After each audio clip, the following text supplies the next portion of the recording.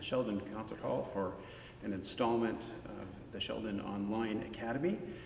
First topic I'd like to address today is the topic of tone production and articulation at the piano. These are very broad, big, general topics, but I think it's important when we address the piano that we really consider them.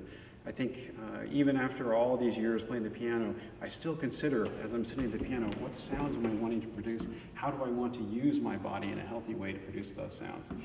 So let's talk first about setting up the hands on the keyboard. I remember hearing and reading and seeing old primers, old textbooks indicating that one should have a round shape, that perhaps one should be able to hold a small fruit in one's hand, so that everything is absolutely round.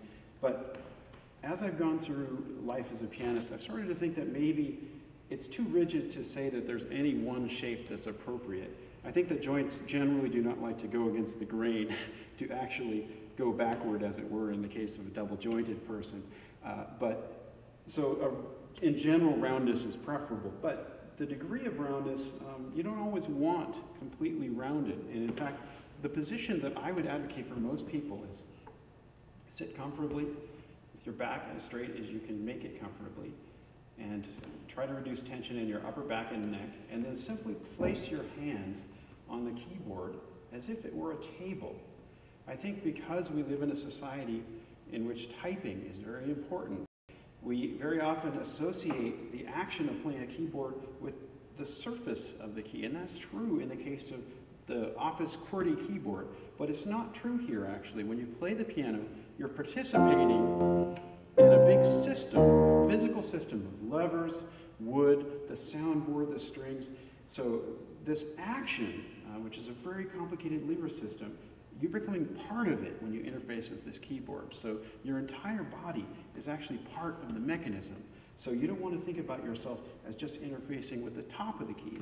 And for this reason, I really like to just be comfortable with the piano.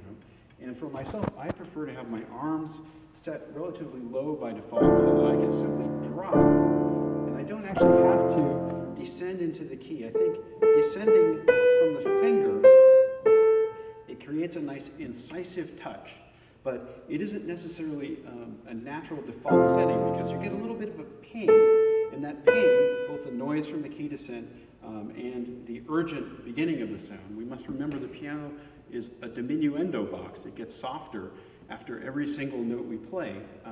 Anything that is front-loaded, any accent, will produce a kind of stopping point in time. If we want to create long, melodic singing phrases, we have to think about the ends of our notes. And for this reason, I like to stay close to the keys too when I'm playing, especially melodically, so that I can reduce that front of the note ping and sort of get the listener's ear into the end and the middle of the note a little bit better. So that's about the setup. In general tone production, I really like the way tone sounds, especially in a singing context for myself. If there isn't too much rigidity, if my joints are flexible, if when I descend into the piano, there aren't any stiff nodes anywhere, the shoulder, the elbow, the wrist, that enables a really smooth transfer of energy from the body into this lever system, the action of the piano, and the result is a rich and warm tone that will last a little bit longer.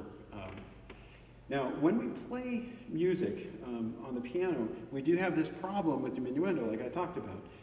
Articulation in speech is when we make something longer and shorter. Well, on the piano, we cannot simply hold a note forever. Once I've played this note, it begins to decay.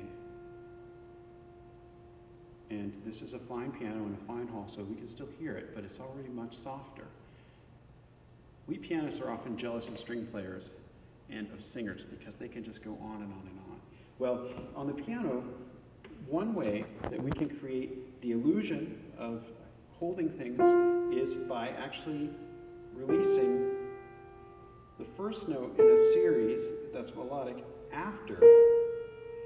And I'm definitely an adherent in the melodic setting, an adherent to finger legato as opposed to using the pedal for legato. It diminishes the flexibility and power of the pedal if you use it to produce your legato. Most music, of course, uses a mix of articulations.